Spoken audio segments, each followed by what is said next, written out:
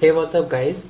Welcome to another video in which we are going to write Python program to count the number of vowels in a string. So guys, basically there are 5 vowels which are A, E, I, O, U. So guys, these are certain characters which are termed as vowels. Now we are going to check how many vowels are present in a test string. So as you can see, we will count the number of vowels in a given string in Python. So guys, let us check this with the help of Python program in VS Code. I'll simply copy this test string over here so that we are going to use it in our example. So guys, over here, first of all, we will define the vowels as those characters which are A, E, I, O, U. So guys, these are the characters that I have placed over here inside the vowels variable, and there are no spaces in between. We are going to check each character inside this string whether it is present inside this vowels variable or not, and then increment the count for that particular vowel. So guys, over here what we will do is our test string will be, this is a test string or a sentence. So now what we will be doing is we will create a dictionary having all the keys as the vowels, that is A, E, I, O, U. So over here I will name the dictionary as count. It is equal to, and then we will use open and close curly braces over here followed by dot, and then we have something called as from keys over here. So as you can see, this is the from keys method that we can use in order to initialize a dictionary. Now guys, it will take 2 parameters. The very first parameter will be the vowels itself, which will be treated as the keys for this dictionary. So over here we will provide vowels, and initially we will provide the value for all the vowels as 0. So comma followed by 0 over here. So guys, what exactly is happening over here is the count is a dictionary over here. It is having all the vowels as the keys, that is A, E, I, O, U are treated as the keys over here, and the value for all these keys will be 0. So guys, let us check this. We will simply print the value of this count variable over here. So when we print the count variable, let me just save this file now and try running this code.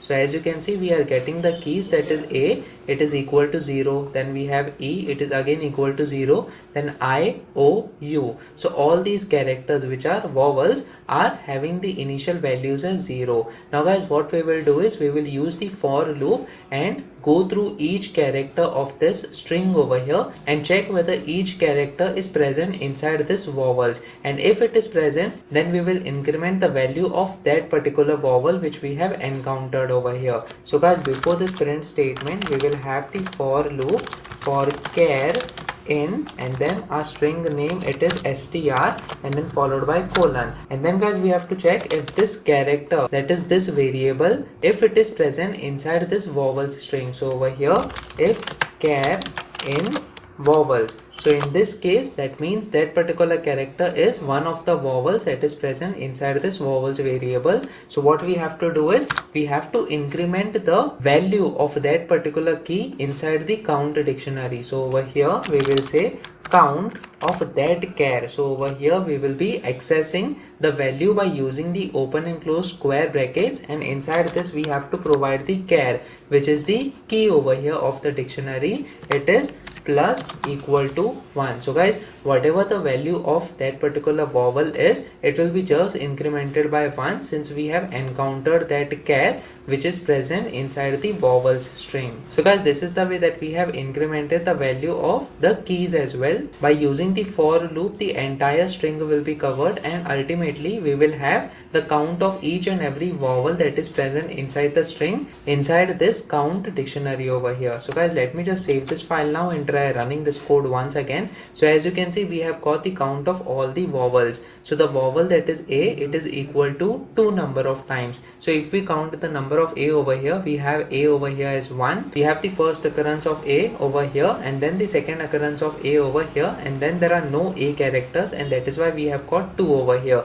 What is the count of the vowel E? So let us count that. So we have E over here, that is 1, and then we have E over here 2, then we have 3, and then 4. So 4 is the count of E. What is the count of I? It is 3. So let us count that. We have I over here 1, 2, and then we have 3 over here. So guys, this is the way that all the vowels have been counted in this particular test string. Now guys, what if we provide A, E, I, O, U, that is all the vowels just once over here. So we say A, E, I, O, U. So basically all the vowels are present inside our test string over here. Let me just save this file now. The count of all the vowels is 1 in this case. So when we run this code once again, as you can see, we have got all the vowels count as 1 over here, and that is how we can successfully count the number of vowels in any of the test string that we want. So guys, please make sure that you practice on your own so that on different inputs you get different outputs. Make sure that you like this video so that it reaches to more people, and subscribe to this channel so that you get the notifications on upcoming videos as well.